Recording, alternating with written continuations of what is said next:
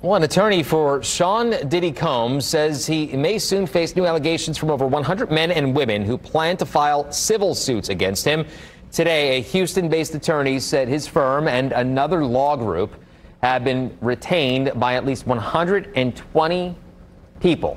Some of the cases they intend to file will center on allegations including violent sexual assault or rape, compelling prostitution, and sexual abuse of minors. The embattled media mogul is pleaded not guilty and is behind bars awaiting trial in New York.